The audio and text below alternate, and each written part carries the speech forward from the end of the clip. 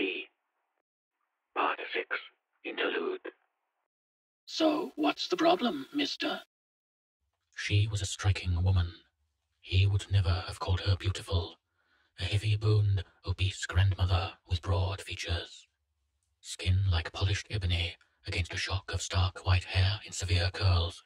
Dressed in an old-fashioned floral print dress, radiating determination and impatience with the whole world. On paper, there is no problem. The money's all been transferred. The Tomor have no objection. It doesn't break any of this country's laws. And I've got no official reason to stop you going.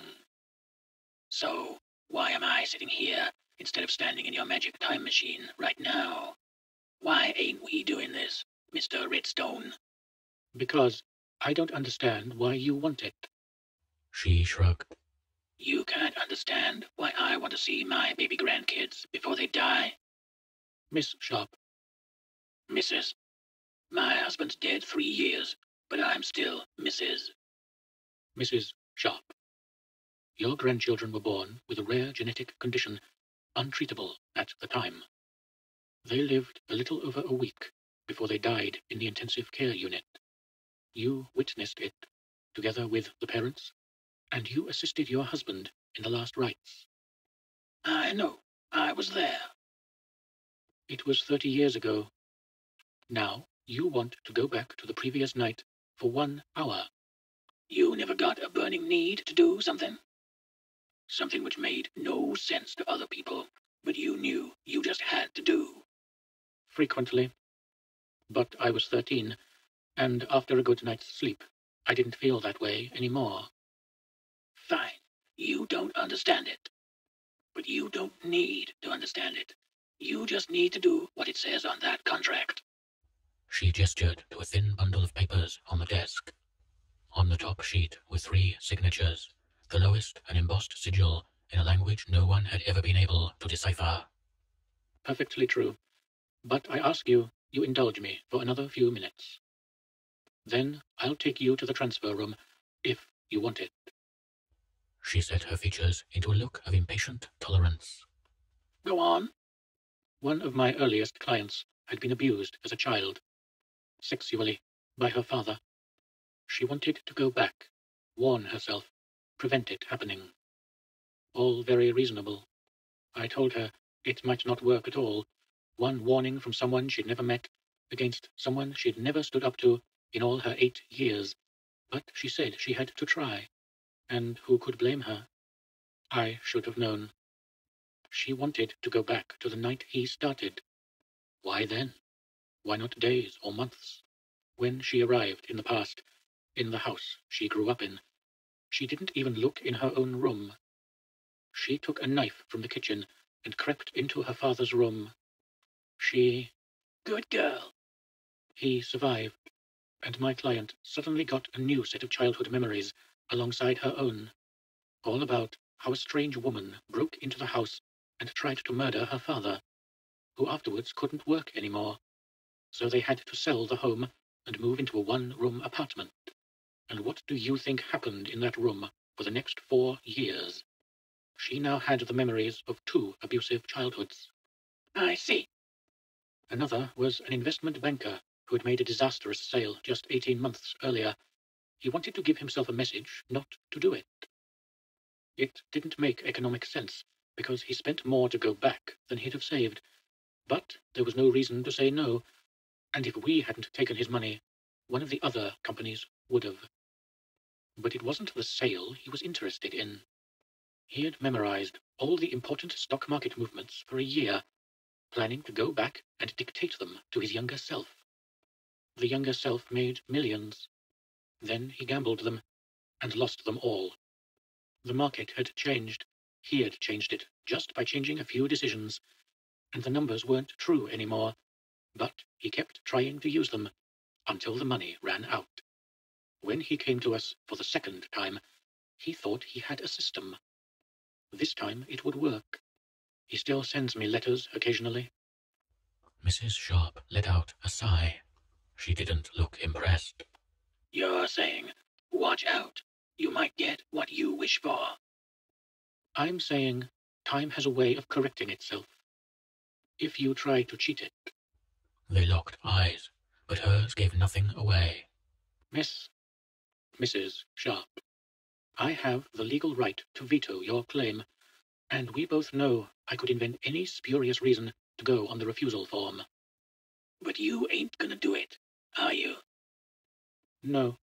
Please come with me, and the company will fulfill its part of the contract.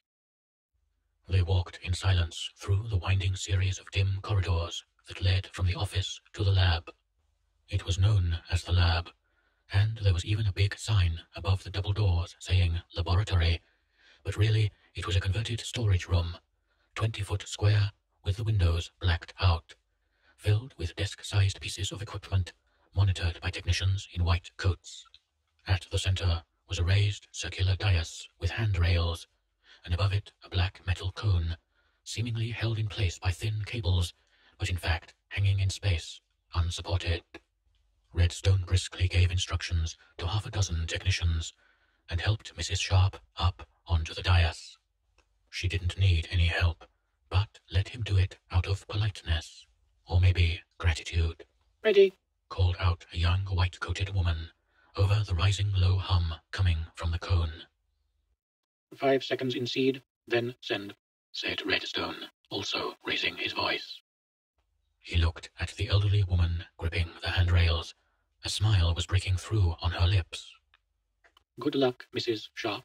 He called, and in a snap of invisible energy, she was gone. The young tech looked up from something that looked like a radar screen. Good luck, She said. She's just going to see her grandchildren.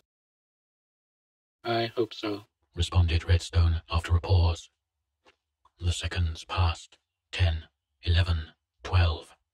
They stretched out to the minute mark, then past it.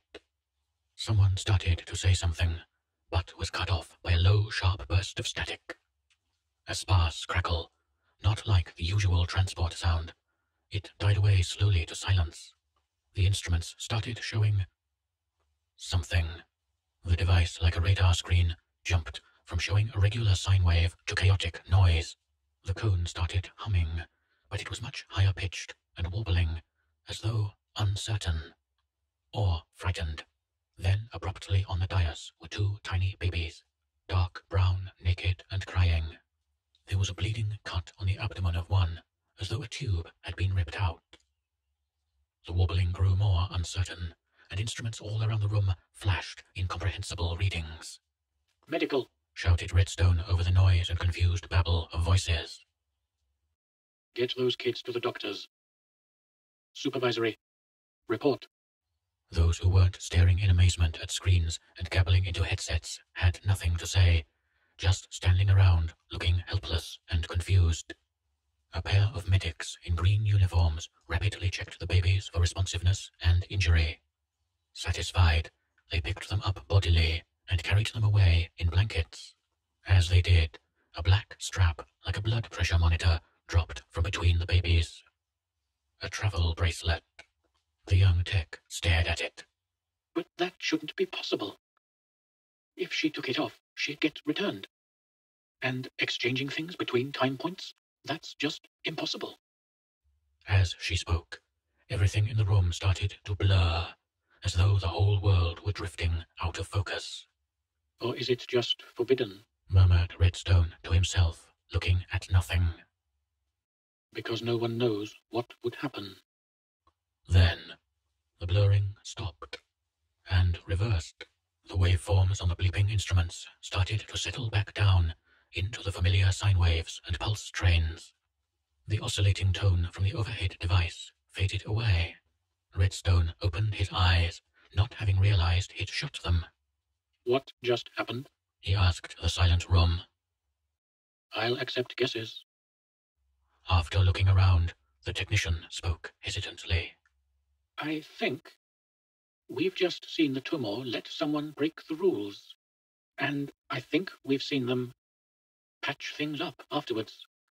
Redstone nodded. I think you're right. He started to walk out, but stopped when she spoke again. Sir, why did they do it? Do you mean, why did they let her break the rules? Or why did they let her break the rules? I mean, why did they save us from the consequences? And if the consequences can be avoided, why have rules at all? All good questions. Maybe one day we'll have answers.